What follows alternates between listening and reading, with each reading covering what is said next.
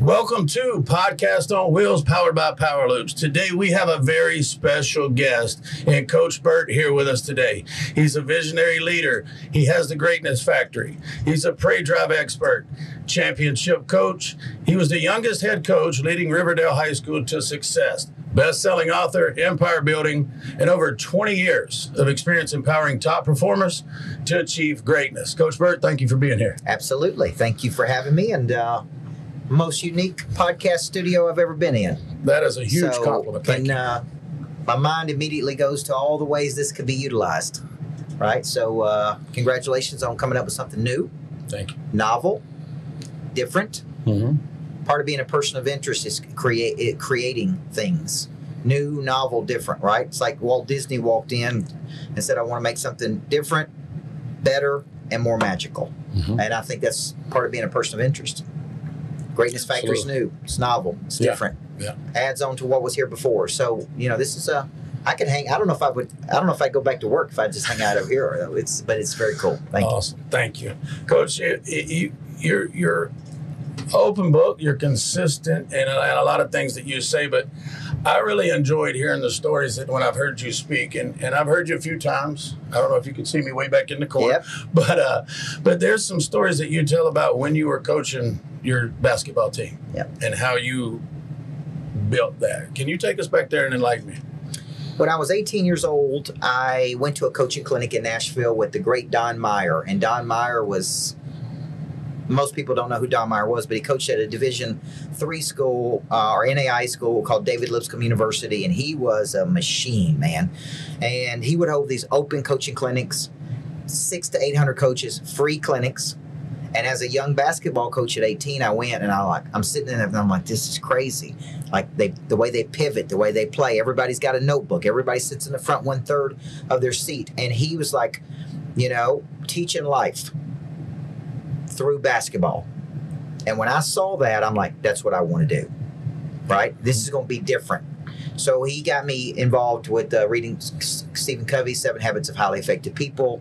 I immediately read that book and go, I want to teach my players those 7 habits. And so it became like I had this university, my own little greatness factory, where kids came to me, and I spent about 5.5 hours a day pouring into those kids, but it was very advanced thinking. 7 habits, good to great, 5 dysfunctions of teams. And the other coaches couldn't understand what I was doing. They would talk about motivation. Y'all need to be motivated. You need to do this. Where I was actually teaching them how to lead, how to think. And that became a little greatness factory for me. And over 31 years, we won 74.7% of the time. And it's where I learned. It's where I tested ideas, and it's like a laboratory for me, coaching on my concepts. And it was great. I would not trade it for anything. I hear you. I just was reminded when I was coaching college baseball, we had an outfielder. He was a little bit hot-headed. Yeah. And he struck out, and he comes in the dugout. One of the other coaches said, you need to make an adjustment. And he goes, what adjustment do I need to make? Yep. And I heard that, and it kind of hit me the way you're saying. Like a lot of people talk about, but how do you explain it to them, right? So well, they talk about motivation. Right. You need to be more motivated. I had a high school basketball coach that played at the University of Tennessee, and he wasn't a great coach. But he would say to me, Burt, you're too slow. But he wouldn't tell me how to get fast. Right? Like when I look back on that, I wish he would have said, come in 30 minutes early. We're going to work on your footwork. Right? You got great skills. You can see the floor. You're a great point guard. But I need to, right? He never told me how to do it. Yeah. I'm coaching a CEO of a $20 million company this morning, and he's telling me what he needs his people to do. And I said, well, have they ever had any training? Have they ever had any coaching? Right. No. They don't know how to do it. Yeah. They don't know how to do that. So it's one thing to say, well, you need to get better, you need to get more motivated, and you need to get faster, and you need to figure out how to do this. It's another thing to say, okay, say it like this, do it like this, like train and coach people. Mm-hmm. And that's from my athletic background. That's really where that comes from. There's not enough training in business. So people are not trained, right? And we have an online academy, but I still think we could train a whole lot more than what we do. Jan and I were talking about this morning about onboarding people, because if we onboard people, they need to be trained. Right. And I think, well, we have an online academy. It's got 228 courses in it. Like, that's training, but they also need to be trained in What do we believe? Why do we believe it? What do we do? What separates me from other coaches?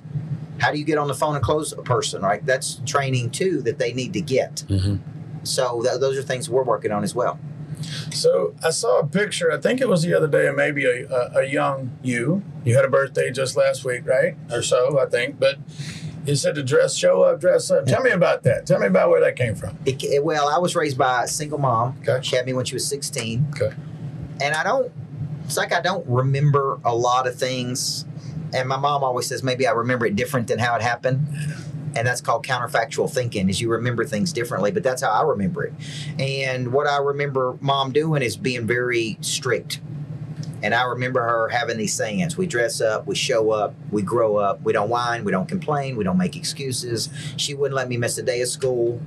I was having this discussion with my daughter last night who made like 81 on a test or something. And Sure. They gave her a chance to take it over, and she said, why should I take it over? It's 81, I'm like, man, when I grew up, my mom, it was all A's. There was no question. You're making A's. You don't miss school. You show up, and so a lot of that philosophy was conditioned in me very early in life. I didn't know it. I was just a kid. Right. But it was kind of being conditioned in me. See, when I meet people today that are older, and maybe they don't have discipline, maybe they don't have confidence, maybe they don't have boldness. Maybe somewhere along the way they didn't get these things, right? Because the school system's not going to teach it. A lot of it comes from coaches. Mm-hmm. Like coming up to this baseball field took me back to, I grew up on a baseball field. Okay. I would stay at a baseball field till 10 o'clock at night as a 6-year-old kid with coaches raising me because my mom was working. So my mom would take me to the baseball field, and I'd just say, go do what you got to do. Come back and get me late at night. And I was literally the last one to leave every night. So it was there that I figured out I was going to be a great coach. So that's where these things that it's hard to describe, it's hard to take that and put that prey drive into a person when it's conditioned into you very early, right? We look like somebody when we go out of the house. Yeah. Mom used to say, right, what happens if you have a wreck and you look like that? It's like all these little sayings, and it's like, it's like I don't know if anybody's going to say that, but that's the way I was raised.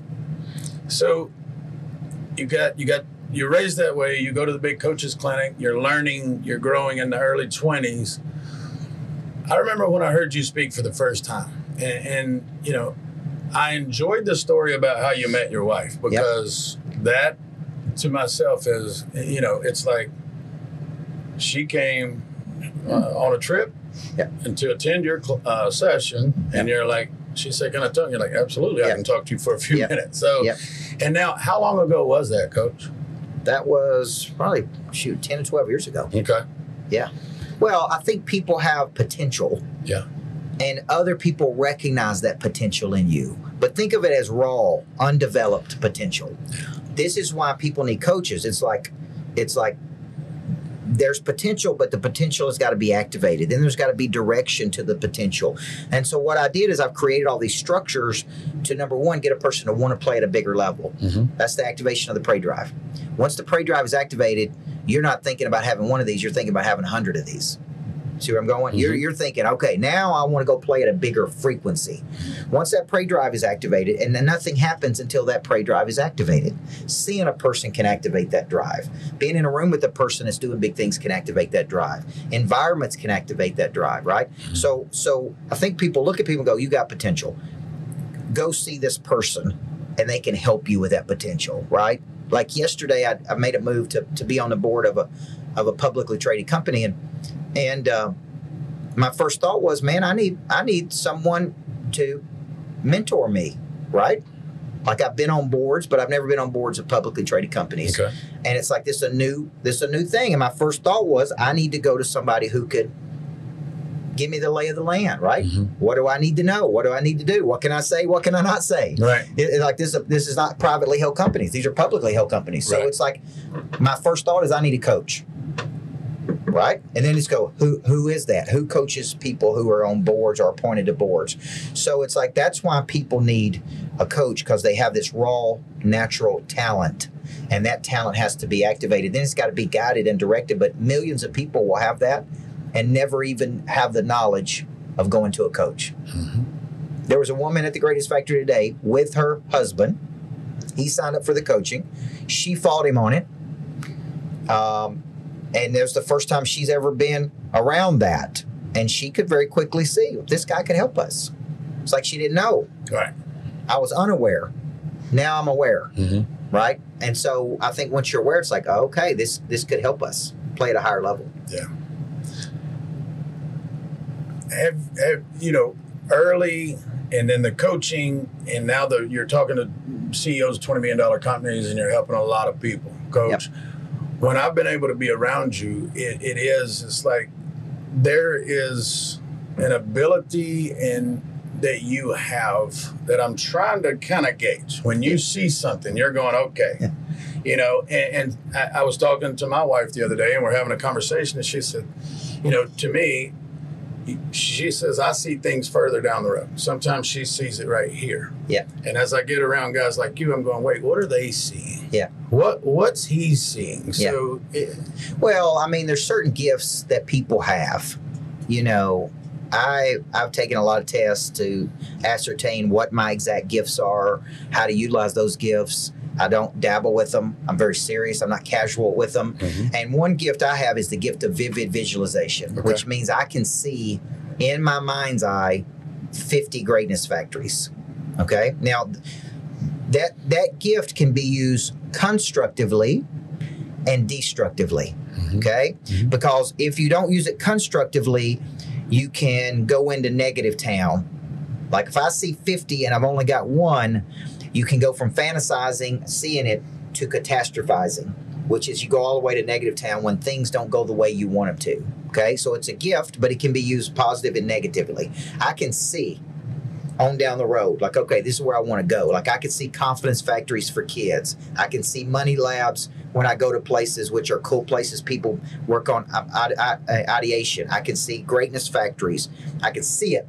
Okay, so then I've got to follow that up with physical action. You go from mental creation into physical action. So what I'm always thinking of is, A, what's the NBO? What's my next big opportunity? How do I do this better, easier? I've kind of grinded it out for 20 or 30 years. Mm-hmm. And now I'm like, okay, what's the next big opportunity? How do we get there? Who do we need to know? And how do I get out of this cycle into a bigger mm-hmm. play? Mm-hmm. And teach me a little bit about here. You've written 17, 18, 21. Okay. I knew I was trying to count them up. Can't short me 5 or 6 books. All right. 21. But what did you do different as you started writing books? Because some of them did a little bit different, What? Well, in the beginning, I wrote a book because people were asking me, what are you doing? Okay.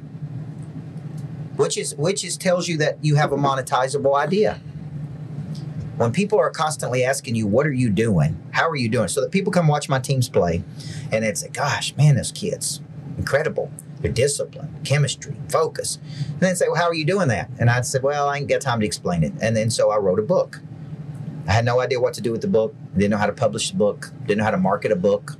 Wasn't talking about bestseller list. I just had a little message, right?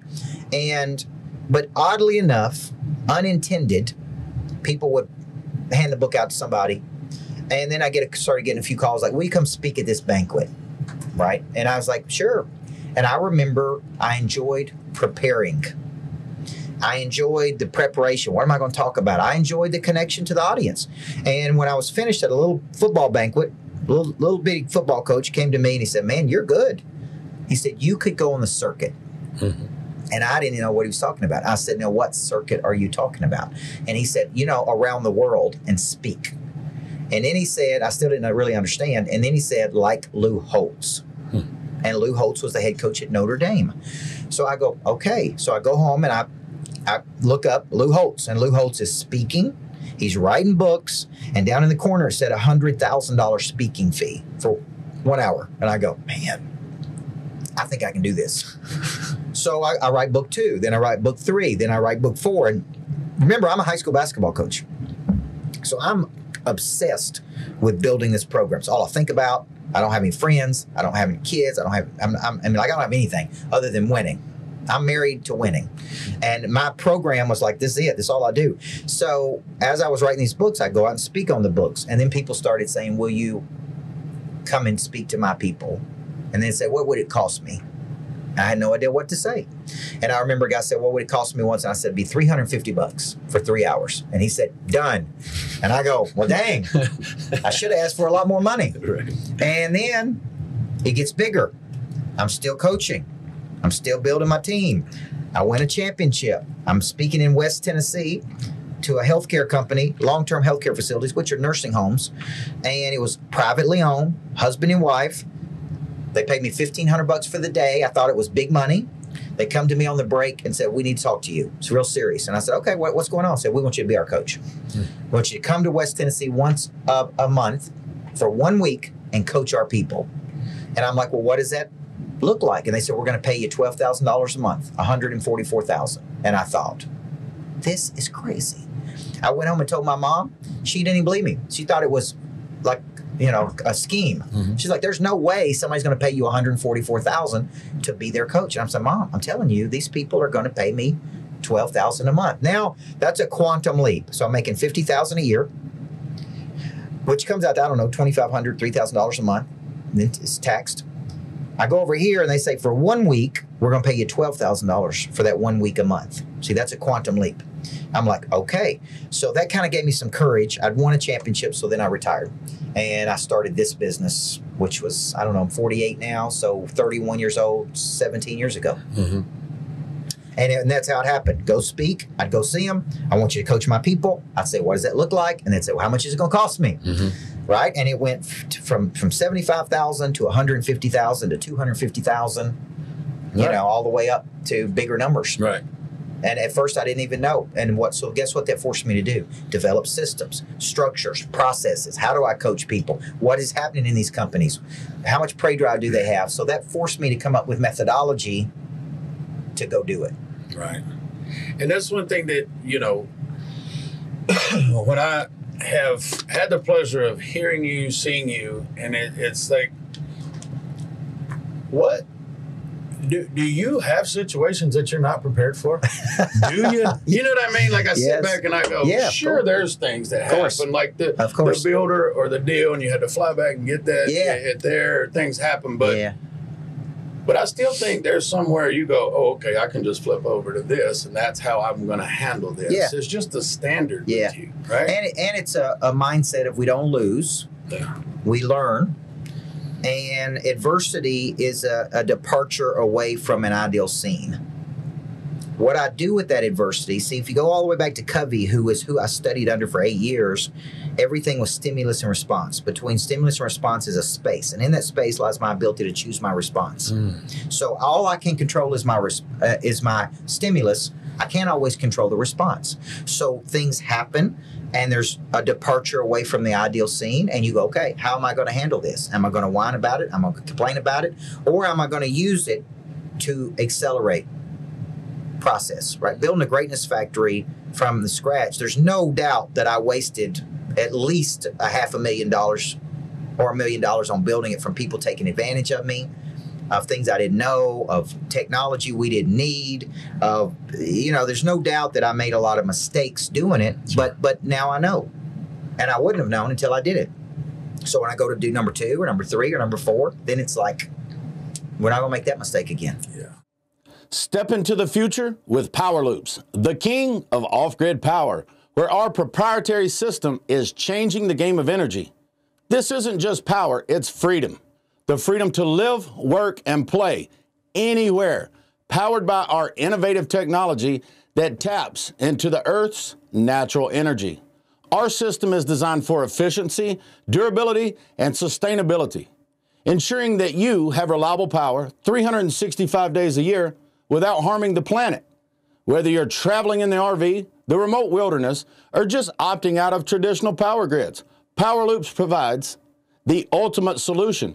Join us in leading the charge towards a cleaner, greener, and more empowered world. Power Loops, the king of off-grid energy. Yeah, and that's one thing. As thanks again for the compliment on the studio. Yeah. But on the way here today, man, if we could have known, we could have done this. Yeah. And it might have done, That's right. And it's just, we're growing with it. That's so, when you go into work with a team, with a company, Is it different according to the company, or is there like how do you? There's a formula that I use. Okay. Of missing structures, and it doesn't matter if it's a startup company to a multi-billion-dollar company. They all have missing structures. So what I found by going into all these companies, banks, mortgage companies, I spent 4 years in the prison system. It's like I would take notes. Everybody struggles with confidence. Everybody struggles with this. Nobody wants to do this, right? And then I would codify it and deconstruct it and go, okay, I'm going to build a whole program around it. I'm going to build a program around confidence. I'm going to build a program around boldness. I'm going to build a program around selling, follow-up, conversion, whatever. I would take the problems and convert it into a program and then teach it. And but listen, every company, no matter how big the company is, has one of 6 problems. Pay drive, activation. Can't get people motivated. 2, don't know how to explain their value in a compelling way. 3, don't know how to generate leads for the business. 4, don't know how to follow up and convert on those leads. 5, don't know how to engage with people after they've been sold. Or 6, they don't know how to become known in the world. So I'll say, which of these problems do you have? Some people go, I got all 6 problems. I'll say, well, I'm glad you're talking to me. Right. But the truth is, billion-dollar companies have these problems, right? I would coach mortgage companies, and I would look at the stats, because remember, I'm a coach, and I'm a guy of probability, right? You were a coach. Yeah. Everything can be broken down to statistical probability. Right. Okay. Average person is going to buy 4 to 7 homes in their lifetime. Each satisfied person should be worth 5.7 referrals over the lifetime of a consumer. It takes 7 to 15 touches 80% of the time to convert a prospect to a buyer. And I would go, are we following up 7 times on leads? Nope. We're losing money. Are we following up after we sell a person a house? 98% of people don't. We're losing money. Are we getting 5.7 referrals? Nope. We're losing money. If I could quantify how much money you're losing, if you're losing $10 million a year, and I say I can help you recoup that $10 million, and I'd like $500,000. Now I'm helping them make money, and that makes it easier for me to sell it to them. Right. Because a lot of people see training as a cost. It's an expense. It's like, I don't want to get coaching because it's an expense. Well, we got a State Farm agent out of, I think, Wyoming. Jana, is that right? Wyoming? And it's like, he was going out coaching people. He typically made between $10,000 and $15,000 of back-end sales. He comes into my coaching program. He invests $20K. His next speaking engagement, he watches some of my videos to get ready. He watches a video that says he should change his offer. He goes and does the exact same thing he's been doing, except he changes the offer based on the coaching. First engagement, he does $150,000. So he's like, 20. I paid you 20. On my next engagement, I made 150. Yeah. That's what coaching can do, because sometimes we don't know. It's not like there's something wrong with us. We just don't know what we're not doing. Coach, I'm laughing. My boys are 6 and 9. Yep. And my 9-year-old had a soccer practice the other night, and I'm helping coach with the soccer. One of his teammates takes his little Gatorade water bottle, whatever it is, and throws it as high and as far as he can, and it hits, and it goes, and it busts. And he goes, I didn't think that would happen. And I thought about you there for a minute. Like, how would he know better? That's right. If he hasn't been taught. That's right. And he hasn't been coached. That's right. And instead of going, hey, kid, did you not realize? No, he didn't. He didn't. That would be like that coach telling you you're slow. That's right. And not getting there 30 minutes early. But I sat there for a second. I watched that bottle fly. I'm like, that's going to bust, right? Yep. And it does. And the kid goes, oh, and he loses his water, and we're to practice. And I'm like, I got you another water, kid. You're fine. But I thought about you in that moment, because it's like, he didn't know. Right. So you just come in and teach and coach. That's right. And most people don't know. Right. They don't know what they don't know. Yeah. And the worst part is they don't go seek. They don't go seek out help. So what that does, that drives me crazy, is it perpetuates a vicious cycle of doing the same thing over and over and over and getting the same results over and over. And it's like, oh my gosh, like, see, what was the first thought I had when I didn't know, when I was in that meeting yesterday? I need to go get a coach. Like I'm good, but I need coaching in this very specific area. Okay. That's my thought. If I don't know, let me go find somebody who does know. Most people just keep doing it. And so you go back and study, I don't think it was Maxwell who come up with this, but unconscious incompetence. Conscious incompetence is I know that I don't know. Unconscious incompetence is I don't even know what I don't know. And there's some ignorance to that. I don't mean that in a negative way. True. But it's like, when I grew up in a small town, we never went to New York City. We didn't go to Chicago. We didn't go to Miami. We didn't go to Los Angeles. I didn't see those places. I went to the same place every year to vacation, right? So you can imagine when I first started traveling the world and I went to New York City and I'm like, God, look at this opportunity. It's everywhere. I go to Houston, Texas. There's 6 million people in Houston. I go to Miami. I go to, it's like, then I was in Fort Worth, Texas last week. It's like, look at all this opportunity here. I've never even spent time here. I've never been to Austin, Texas. So there's like, we get caught up. It's like, oh my gosh, this is hard. And where am I going to find people? And there's not enough money. And then you get out in the world. It's like, it's everywhere. Yeah. It's like air. That was the guest we've had earlier, Mickey Hyder, and he's been in the music business and baseball business, etc.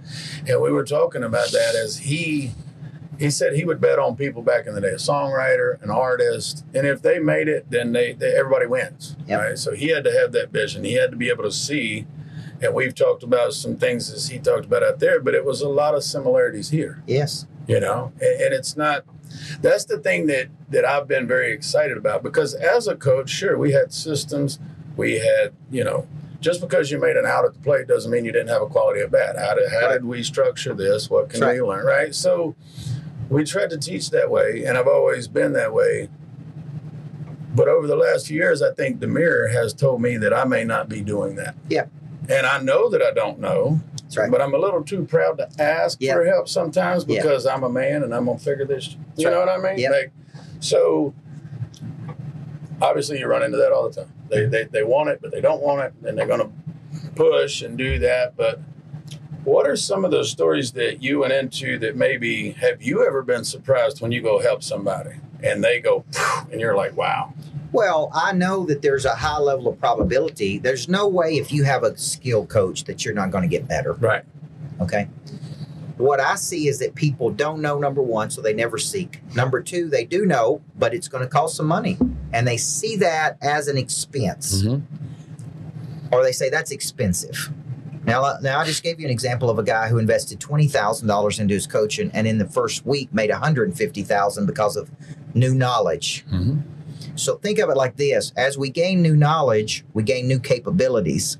But even as you're sitting here thinking about it, there's people that I need to invest in to help me do something, right? I wrote the first 18 books. I never had a Wall Street Journal bestseller. I had Amazon bestsellers, but I never had, it's a whole nother league. Like today, you could sell a bunch of copies on Amazon in a day and nobody's in that category and you call it an Amazon bestseller and kind of pacifies that of you telling people you're but it's not really the big leagues.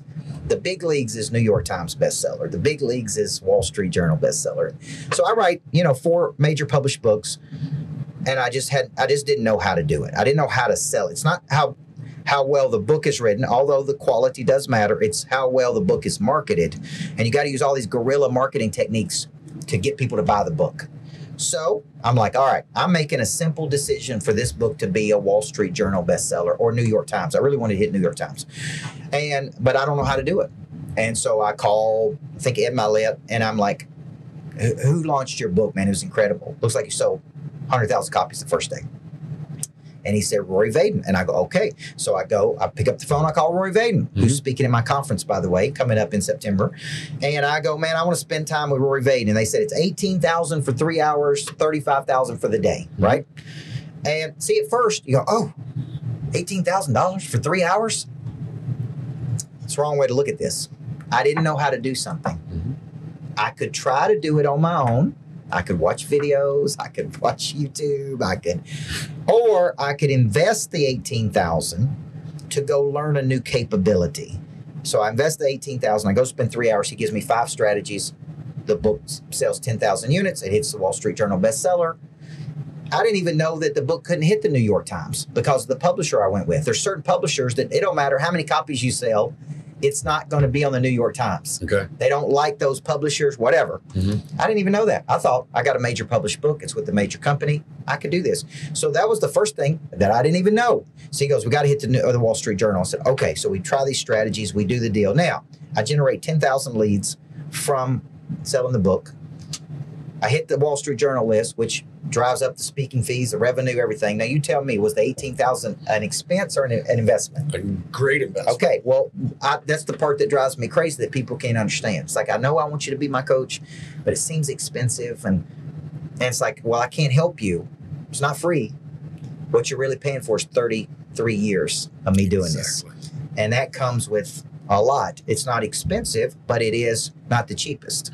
And so you got to look at it as, when you go shopping, you can go to Aldi, you can go to Target, you can go to Walmart, you can go to, Publix, or you can go to Whole Foods. Right. And depending on what, it's gonna be a different price. That's right. And quality. That's right. Right. I mean, so I saw you really enjoyed the post when you were on the cruise and talking about at this level.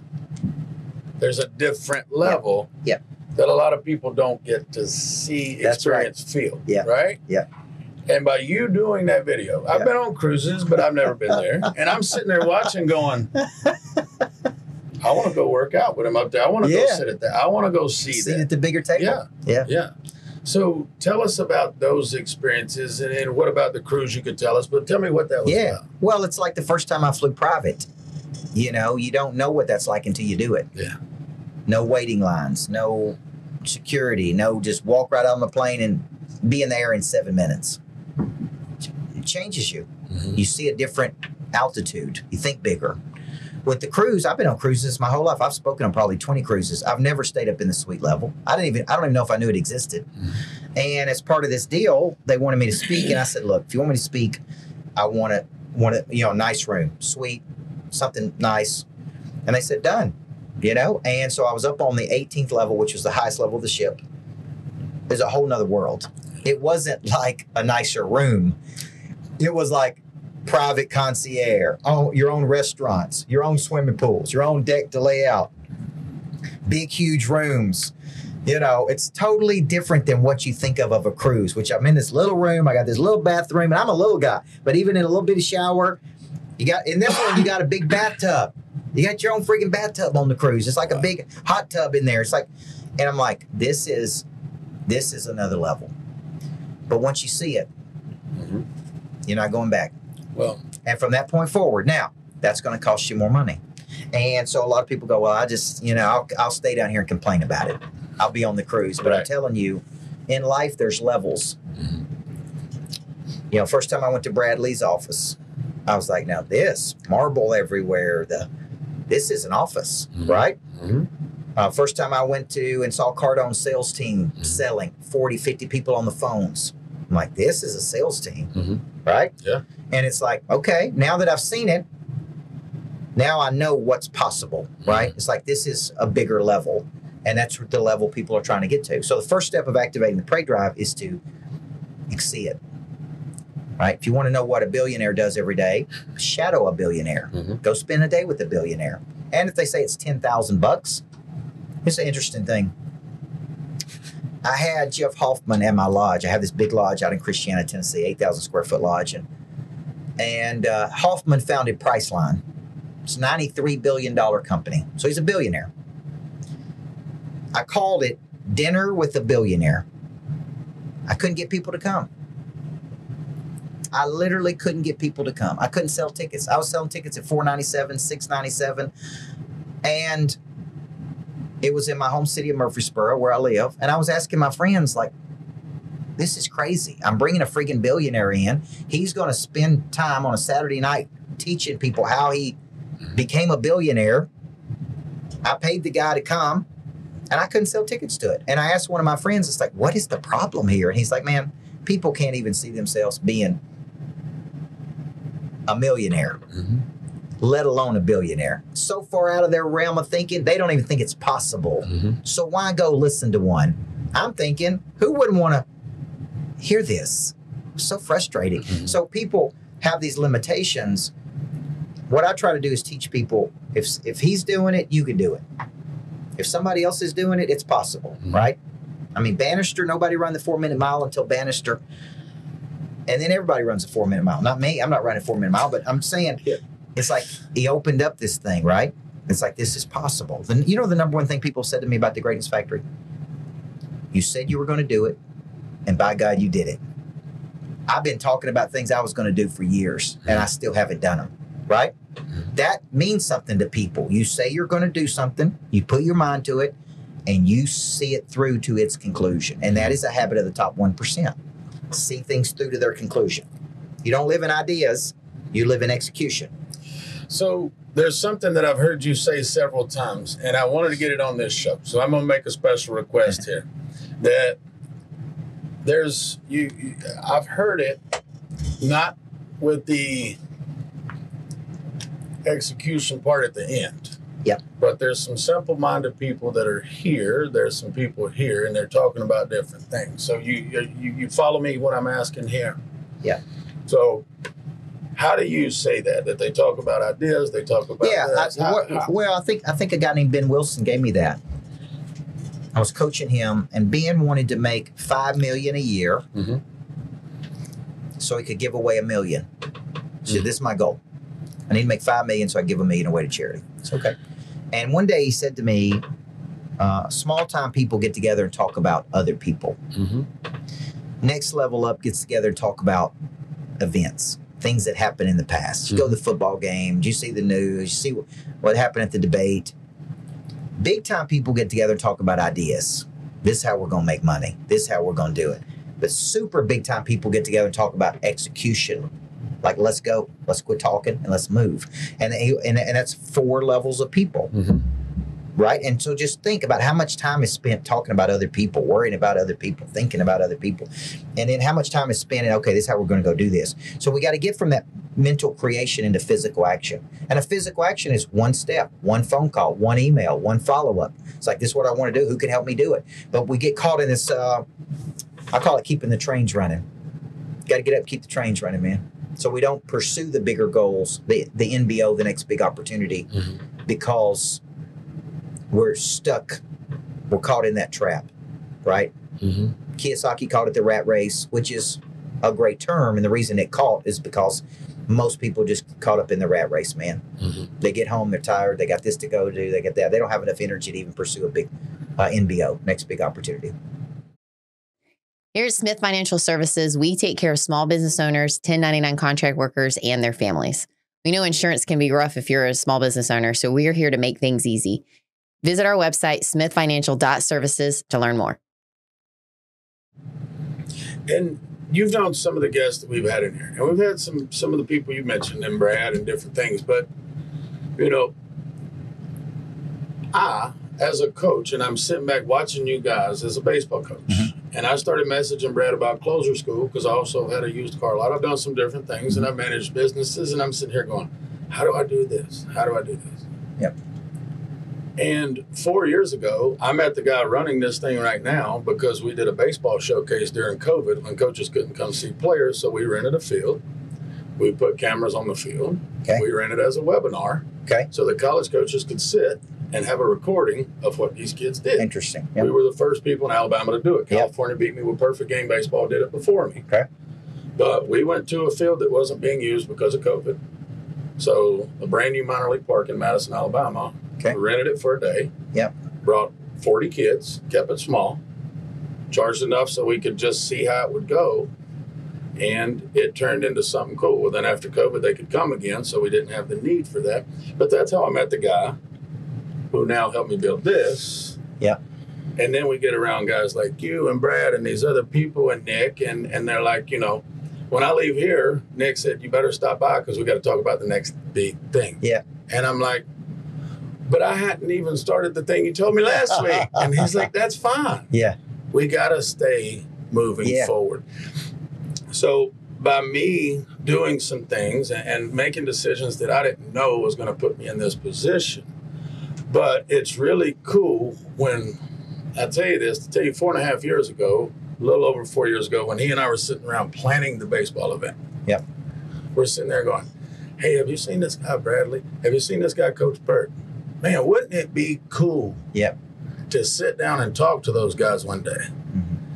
And, Stu, give me a thumbs up back there see? And it's like, that's the conversation we had in his office just over 4 years ago. Yeah. I had no idea. How am I going to get Coach Burt to come hang out with me? How? We'll build this and go up there and park here and talk to Jana and we'll figure it out. Right? How do I get Bradley in here? Well, Brad, I got a studio in a what? I got to see that, man. I got to see it, right? So you do something. That's right. So this is a long time coming. Yeah. You know what I mean? And this is where we're sitting back now going, okay, we've done all these things. Okay, God, give us what we're not there yet. Yeah. Right? So when you're coaching people and you're seeing that they're doing this and it's like, really, ultimately, you're just giving them the structure, right? Yeah. You're just giving them the map. Yeah. The other thing I think I'm giving them, which is getting more and more prevalent or more obvious to me, is the remarkable boldness they need. Okay? Now, let me give you an example. There's 5 habits of the top 1% of performers. I talk about this in my book, Flip the Switch. I'm fascinated by it because a lot of people want to play at a high level and they're like, I don't know what to do. And I'm like, well, okay, what are the habits of the top performers? Remarkable boldness, intrinsic motivation, connection, grit and resilience, and ability to lock in and see something through to its conclusion. Okay? If I had to give my kids one of those, which one would I give them? It's tough, right? Because every study in the world shows that grit and resilience is really where it's the most successful people have. But when you step back and really think about it, the people who do the big things have a boldness about them that is striking. So striking fearlessness, right? So let me give you an example. I'm a big fan of a guy named Price Pritchett. Pritchett wrote U Squared, Quantum Thinking. Is, I think probably in his 70s. He's a psychologist, worked at the Pentagon, left there, executive recruiting. And so he writes these little books. And there's something about the way he writes these books that gets you thinking anything's possible, right? Quantum thinking is things jump, like particles jump with ease. It's not hard. It's not like I got to go here and I got to grind it out and I got to, like, that's what people tell you. You got to build one greatness factory. You got to show it can make money. Then you got to build 2. And then, man, that sucks. Could I license it where people want it? Could I partner with someone who could scale it? Could I just go over to Cool Springs and say, man, I'm opening one over here too? Could I come to Madison, Alabama and open one? Could I come wherever? Yes. So I was in Dallas last week and I reached out to Price Pritchett's office and I said, I'm going to be in town. I'd love to meet with Price, right? And they go, okay, he's available at 10 o'clock. I go over, I drive over from Fort Worth. I spend an hour with him. He said, I've been looking at your website. Man, you're doing all these big things. I'm impressed. He's like, we took this meeting because I can tell you're doing things. Right. And I said, how many people do you think have read your book, U Squared? Hundreds of thousands, if not millions. I said, how many people have reached out to you to actually meet you? Hardly any. Yeah. I said, that is remarkable boldness. The only thing, all he could have told me was no. But he said yes. Now we're talking about partnerships. Now we're talking about him speaking at my conference. Now we're talking, you see where I'm going? Yeah. So people read books and people see people and they go, I can never get access to that dude. I mean, he's too busy being fabulous and whatever. The truth is, I started a lot of my business just like you. I had a radio show on the Fox News affiliate, which is AM station in Nashville, WLAC. Probably didn't have 200 listeners. But every week I would interview people. And Cardone, Nito Cobain, Marcus Lemonis. And it's like, man, I got this show on the Fox News affiliate, right? That's all I had to say because they thought that's big time. Yeah. They didn't know I was on an AM station and I was going to Antioch, Tennessee. And nobody's listening. It's Sunday afternoon at 1 o'clock. But when I said, man, I just had Grant Cardone last week, they're like, really? I said, yeah. I said, man, I had Marcus Lemonis on. I was on The Prophet the week before that. I had Nito Cobain, president of High Point University. And they go, I got to be on that show. And every Sunday I would spend an hour with some of the biggest people in the world. Yeah. This was 10 years ago. 15 years ago. And then at the end, I'd say, man, I'd love to do something with you. Let's follow up and let's do something together. And some of them said, right? Now, that looks innocent. It's like nothing's happening. Fast forward 7 years. Because of that, I'm speaking on a stage at 10X, Mandalay Bay, 10,000 people. We generate $2 million. Cardone says, I want you to come to Riviera Maya, Mexico and do this event with me, 75 people. And guess who was there? Brad Lee. That's where I met Brad Lee. Okay. Riviera Maya, Mexico, 2014, right? We didn't talk much. I didn't know if I liked him or didn't like him. Yeah. And then he came to Nashville after that, and I invited him to dinner, and we went to dinner for 3 hours, and we argued for 3 straight hours. Because he's contrarian, right? Everything I'd say, he'd say back. I mean, we fought for 3. I'm like, this is the most intense dinner I've ever been to. Because everything I'd say, he would just counter. And I think he was testing me. And then we got finished. I had this Sprinter, this real nice Sprinter. We went out and looked at it, and he said, boy, I sure do like you. We should be doing business together. Yeah.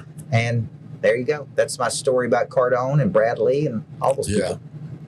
Because 10X introduced me to Ed Milet, to Frisella, to Tim Story, to Tim Grover, who I became good friends with. Yeah. See, it all started with a little radio show in Nashville on the Fox News affiliate, AM station, Sunday afternoons, working that muscle, man. Working the muscle. Getting better. What does Coach Burt do for fun? What is that? What do you do What for is fun? Winning? So the truth is, a lot of people, I don't have a lot of hobbies like people would think. Okay. I like freedom. Tomorrow I have no schedule. I got nobody to coach. I can do what I want to. I may want to work. I may want to ride into the bookstore. I may want to write a new book. I may want to ride my bike 4 times. I may want to work out twice. I'm a creative being. The worst thing you could do to me is overbook me, where I'm just got to deliver over and over and over. The best thing you could do for me is to say, you know what, we're going to give this dude a day off and let him go be Coach Burt. Whatever he wants to do, and I'll come up with a $10 million idea if I'm free. So to me, fun is freedom. You got to think, for years, I worked 80 hours a week as a coach for 13 years. Started this business, worked 80 hours a week. Right now, I'm at a point where it's like, okay, what do I want to do? I need some space. I need some margin. I need some space to think. I need some space to work on a deal that I see. I need some space to work on a big partnership. So on my days off, I don't really like sit around or lay around. I literally may go work out twice and get everything going, right? And then I'll have an idea, and then poor Jana, I'll send them to her, and she probably gets 30 or 40. She's like, God, I hate when he has a day off. But the truth is, then it's like she's my integrator. So now it's like, okay, Jana, this is where I want to go, right? And I'm working on deals, man, that could be so big. They're really game-changing deals. So it's like, I need to give this one more attention. I need to give this person more attention. I need to give that person more attention. And so that's fun to me. Exactly. Well, and one reason I ask is because a few times I've been to Brad's, and I've been to that room in a training class. A few times I've been to the Greatness Factory. Yeah. There's something that both of you guys did. You were both there when I got there, and you were both there when I left. Yeah. And I'm looking back, and I brought that up to people that I'm coaching and helping right now on a small scale. And I said, guys, Coach Burt was there when I got there, and he was there when I left. Yeah. And they were like, oh, what time did you leave? I said, I think Mike told me to leave. You know what I mean? I think Mike said, hey, it's time. And I was like, but this is cool. Like, so if you guys are still doing that, you know, you're not, oh, I need to go home. I need to go do this. The execution's there. And I still see that there's no fluff in your coaching stories. There's no fluff there because you're still doing it. And really and truthfully, you know, Brad sat in here and talked for a couple hours that day, and he said, man, I need to get back on the throttle somewhere. I'm playing too much, you know, doing this, doing that. But then when I see him work, it's different, right? I mean, in you, it's like, I could see y'all having an argument for 3 hours, though. Well, we argued about being a person of interest. Because I've always made this statement, I've never met a lazy person of interest. Okay? And he goes, well, I'm lazy. And I'm a person of interest. And I go, no. What I see is you working on Saturday and Sunday and being at the office and getting up at 4:30 or 5 a.m. in the morning. I said, you may not work like I do, right? There's a pace and an intensity I go at that's different. But he's still working, okay? And so he works different than I do. So there's no right or wrong. I'm a grinder. I get in there. If I'm not doing something, man, I pick up this phone and I'm like, I got to call. I got to get on the phone, call somebody. I got to put a deal together. I got to do this. Like, I'm still in that mode of building. You know, I'll go out there and sit with him, and we'll sit there for hours, and then he wants to smoke a cigar, and It's like, when do y'all work here? You know what I'm saying? But this is work. Yeah. Because the truth is, in his model, people go out there, they see his office, they talk, and somewhere business happens. Mm-hmm. You're either going to go into real merchants, you're going to go into his insurance company. You see where I'm going? Mm-hmm. Business is happening and exchanging, Mm-hmm. but it's different than the way I think about work, which is I got to create something, right? Like when in doubt, take an action. Right. We never just sit. We never, and it's probably as I get older, probably something I'll get better at, of enjoying. I have moments of enjoyment. I'd say moments of happiness. Yeah. It's like, man, I built this. Man, I've got, this, or man, I've done this, or man, I didn't even know that, right? Like my buddy always gives me a hard time. My buddy Tommy Davidson once, because he's like my best friend, and I was having a bad day, and I called him, and he goes, gosh, I know it, man. It's tough. And he said, he said, how many houses? You got 4 houses, right? And he said, you got that private jet, and you got that big lodge, and you got that greatness factory. He said, gosh, it must suck to be you.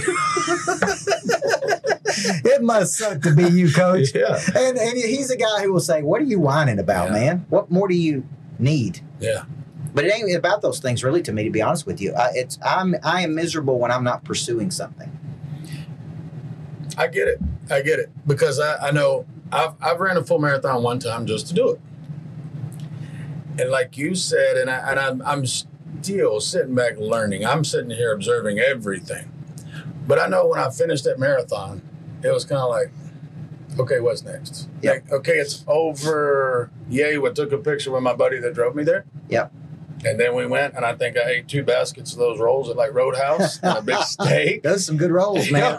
And I had a great day. Yep. And, but I haven't done another marathon or anything. It just was, but it's like you go through the process, you go through these things, and even if, you fail, you learn, right? And then you keep figuring it out. So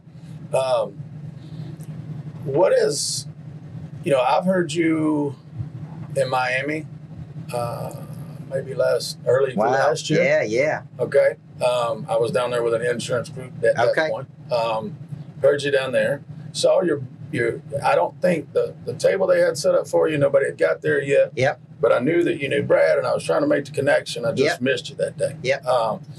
But in somebody like in my case, okay, I'm a coach. I'm trying to figure it out. I'm taking these steps, and I've got my GPS. I've got my destination. We know where we want to go.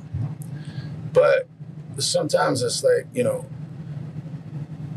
do I find, there's a lot of coaches out there, and they are what they are. But you've been there, done that.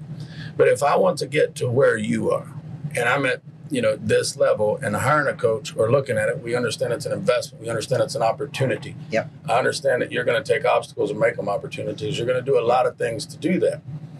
But if somebody was just watching this show and they were like, hey, what would Coach tell me? How would I get in touch? How does this happen? Yep. How do I go find Coach Burt at the Greatness Factory? What would they do? The first thing is to get intensely curious about doing it. Mm-hmm. I saw Ed Milet give a talk in Salt Lake City once. It was me and Milet and Grover were the 3 speakers. Pretty damn good. It's a pretty damn good lineup. And it was door-to-door salesman. And the stage was way back here, and the people were way out there. It was a very odd speaking situation because all the lights were on you. You couldn't see people. So you're up on stage, you feel isolated, and you can't. They're way back there. And for some reason, Milet thought that people weren't taking notes. And he became furious at the audience. Yeah. And he kept talking about dabbling. Man, y'all are dabbling with your potential versus deciding, right? Don't be casual with your potential. Right. And who are you think you're not, I'm up here and I'm worth $500 million. You can't take a freaking note. I mean, he just lost it on these people. Mm-hmm. But the point, and I texted him afterward and I said, it's one of the best talks I've ever seen you do. And he said, man, I got all worked up and sorry, and I shouldn't got worked up like that. And I cussed too much. And I said, man, too many people are casual with their potential. Yeah. If you want to do something, whether it be a coach like me, you get intensely curious and you go seek out people who know how to do it. And you say, this is what I want to do, right? And you get in a room with them and you flip the, for a guy like you flip it. You go back to your player mindset. You put your player mindset on. Like the coach needs a player. There's a symbiotic relationship between the coach and the player. And if the player's not coachable, the coach can't get them to that level. And so that's what people need to do. They need to go, look, I need to go find Coach Burt. I was telling Antoine on the way over here, I am a specialist at activating prey drive. There's no way you're not going to want to do bigger things when you're around a guy like me. It's going to, because I know how to go deep inside of your heart and activate that drive, right? I know how to build competitive intelligence in teams. I'm talking build stone cold killers. I know how to package intellectual property for monetization. These are my skill sets. I can't cook. I'm geographically illiterate. If the tire on this thing went down, I'd be calling somebody. Gotcha. It wouldn't be me fixing it. Okay? But in my zone of genius, for some reason, this is where the good Lord has gifted me my gifts. You with me? I can take a person and go, okay, let me show you how to package your skill. Let me show you how to make money with this skill. Because I don't believe you just need to find your why and everything will work out. I really don't. I've tried it. And I think Simon Sinek's a smart dude. I know a lot of people get defensive when I talk about this, but I think he had a great concept that people locked onto. I think he's a brilliant guy. But when I read those books, I still walk away going, could I know my why and be broke? Could I know my purpose and not be motivated today? I know that God put me on earth to coach people, right? It's all I've ever done since I was 15. There's days I don't feel like coaching people. There's days I go, man, I've been doing this for 3 decades, right? I should have a seat at a bigger table. So I don't think finding your why is a solution. I think finding your skill is step 1. Finding the problem you would like to solve, step 2. Packaging the skill, step 3. Marketing the skill, step 4. So if you say I'm a coach, okay, what kind of people are you coaching? What problem are you solving for them, right? There's too many life coaches. There's too many motivational coaches. It's saturated, right? So now what we have to do is become specialist. Okay, I'm a specialist at, like I just told you my specialization.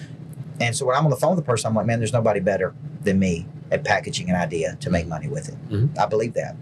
Nobody better at activating prey drive than me. Nobody studied it in humans like I have. That's why I trademark all these things. Because it's like, this is my zone of genius. Milet has his zone of genius. Cardone, Bradley, they all are good at their deal. And you have to find what that is for you. And who would pay you the most money for that, right? Now, I found out that companies would pay me a fortune, but I didn't enjoy doing it. I didn't enjoy going into a company, getting a bunch of people who didn't want to be motivated. So I go, what if they paid for it themselves? The individual. That's called psychological demand. So I shifted the model where people pay for it themselves, all right? And guess what? I don't have bad attitudes when they pay for it themselves, right? Unless they're at very low levels, and they haven't figured it out yet. Everything's a big deal to a person paying $97 a month. That all they got's $97. Yeah. I get it. Yeah. I lived in a 2-bedroom condo. I've been broke. Yeah. You understand what I'm saying? I know what it means. But also, I didn't stay there, so I don't have a lot of empathy. I don't have a lot of empathy for people who stay there and whine about it. Like, if you don't like being at that level, then let's go get you to another level. It is available to you, right? Yeah. Don't complain about it. Yeah. Do something about it. Yeah. One of the things I liked that Brad said, I heard him say one time, he said, a lot of people don't like the level that they're at. They complain about the house they're in, the car they drive, but they won't let go of it and go for it. That's right. And they would rather sit in it. And I'm like, that's right. Wow. And it kind of, that's part of the reason we're doing what we're doing now. But the real problem is they don't have the confidence in themselves that they can make it work. Yeah. So think insecurity without confidence, memory of success, boldness, striking fearlessness. So a lot of my coaching is instilling a remarkable boldness in people to go for it. Yeah. And that boldness is evident to me for a little bit of feedback here. When I heard the money lap, I thought, that takes some balls to call it that, in my opinion. Yeah. It's like, hey, if you go in there, that's what we're doing. That's what we're doing. We're talking about money. Yeah. And talking about monetization. But that's kind of, well, I don't know if I should talk about it right away. We need to build this program. We need to talk about this. You're like, okay, this is where we're working on this skill. That's right. And it is a skill. Monetization is a skill. So how many talented people cannot figure out how to make money? And so, I grew up going to Church of Christ in Tennessee. We'll never talk about money. Right? Even to this day, me and my own mother don't talk about money. Okay. And it's like, we don't talk about that. Now, Mom she don't mind staying at some of the houses I got. And I'm like, those houses cost money, Mom. Yeah. And that money came from me working my ass off for a long time. Yeah. So it's like, we can't have one without the other. You know what I'm saying? Yeah. But it's like those are things that are taboo, especially in the South, in the Bible Belt. We don't talk about it. But money's a piece of paper. It's created by the government. It's exchanged between people who create value for each other. If you can just change how you see it, it's not as hard to get as we think if we can create real value for people. You see where I'm going? And a lot of people never had that course. If they had that course, which I didn't have, right. I mean, I didn't even know the difference between an asset and a liability at 31 years old.